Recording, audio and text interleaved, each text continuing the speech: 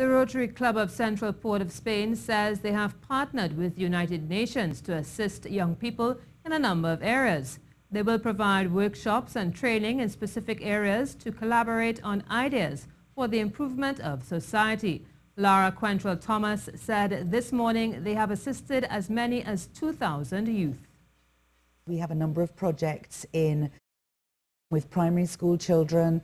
We do work with young people through our Rotaract and our Interact clubs. But our signature event as a club is the Model United Nations. And this year is our 21st, we think. We're actually not exactly sure. We've lost a bit of track. But it's our 21st Model UN. And over the last 20-odd years, we have trained more than 2,000 young people. Mrs. Quentrall-Thomas explained youth are trained in peacekeeping, international relations, among other areas, for a debate on a specified topic.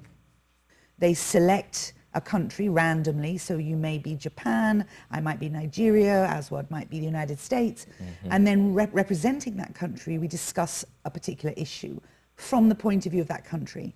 So you put your own personal views and experiences to one side, and you do your research and you represent. If you were truly the ambassador of Japan or the UN delegate from Japan, what would your position be?